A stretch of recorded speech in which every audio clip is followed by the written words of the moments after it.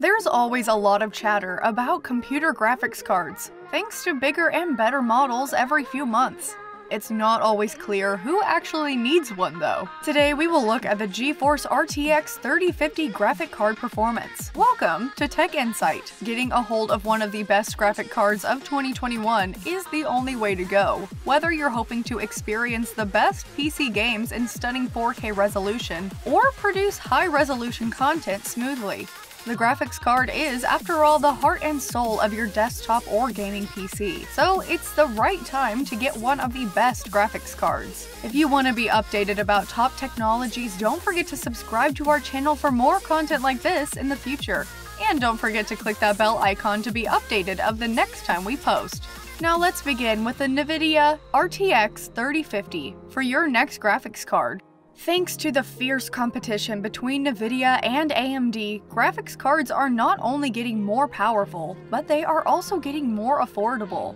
It looks like Nvidia has three budget Ampere GPUs in the form of RTX 3050, RTX 3050 Ti, and the RTX 3060. The Nvidia GeForce RTX 3060 Ti certainly threatens that claim with its price-to-performance ratio. The newest arrival of the RTX 3000 lines, this graphics card punches way above its weight class, delivering a performance that could rival that of the RTX 2080 Super, while keeping its price tag incredibly affordable for most people.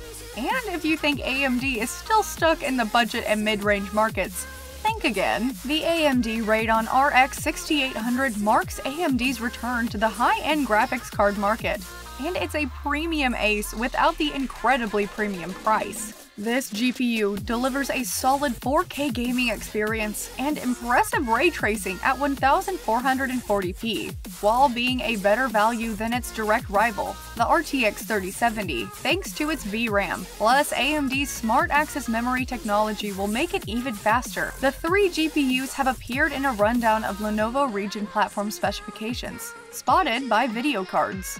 The GeForce RTX 3050 is a Nvidia graphics card that was released in January of 2021. Built on the 8nm process and based on the graphics processor GA107, the card supports DirectX 12 Ultimate in its GA107 300A1 version.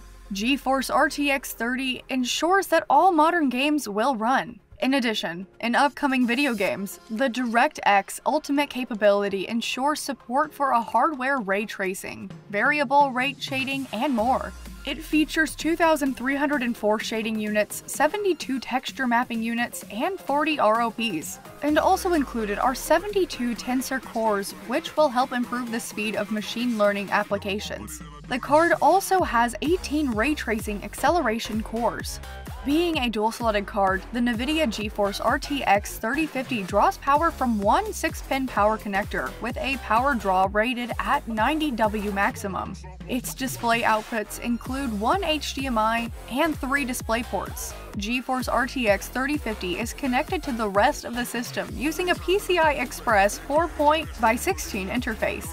The card measures 242mm in length, 112mm in width. The card measures 242mm in length, 112mm in width, and features a dual-slot cooling solution.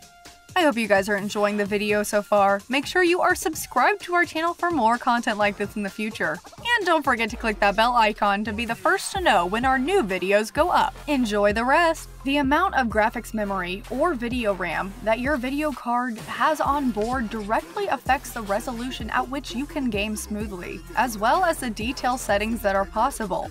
The overall power of the graphics processing unit, commonly called the GPU, on the card dictates how well you can run a specific game on certain settings too. But think of the video memory as a freeway that opens up lanes for the GPU to work its magic without getting congested.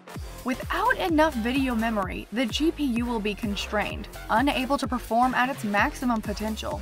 The reason? The video card actually crunches all the pixels that go onto the screen while they are in memory. So the more data that is needed, either for a certain resolution or to display more detail in a game, the more memory is required to handle it efficaciously. That's why high-end video cards tend to have more on-card memory. More of it is needed to manage all the pixels that render games at higher resolution and at higher detail settings. Nvidia has paired 4GB GDDR6 memory with the GeForce RTX 3050, which are connected using a 128 memory interface. The GPU is operating at a frequency of 1545 MHz, which can be boosted up to 1740 MHz. Memory is running at 1750 MHz. With 1080p being the most common gaming resolution at the moment, it is noticed how well the GeForce RTX 3050 can run Grand Theft Auto 6 at 1080p and return reasonable frame rates at the following settings: low, 137 frames per second, medium, 108 frames per second, high, 73 frames per second, and ultra, 52 frames per second. Among other GPUs, the Nvidia RTX 3050 became the cheapest graphics card in the RTX 30 range, with 2,304 CUDA cores and up to 4GB GDDR6 memory. And as Nvidia RTX 3050 ensures that all modern games will run on GeForce RTX 3050, it is a good reason to make it your next graphics card. So this was all about Nvidia RTX 3050, your next graphics card. Make sure to leave a like and subscribe so you can join the Tech Insight squad and be a part of our channel. Thanks for watching!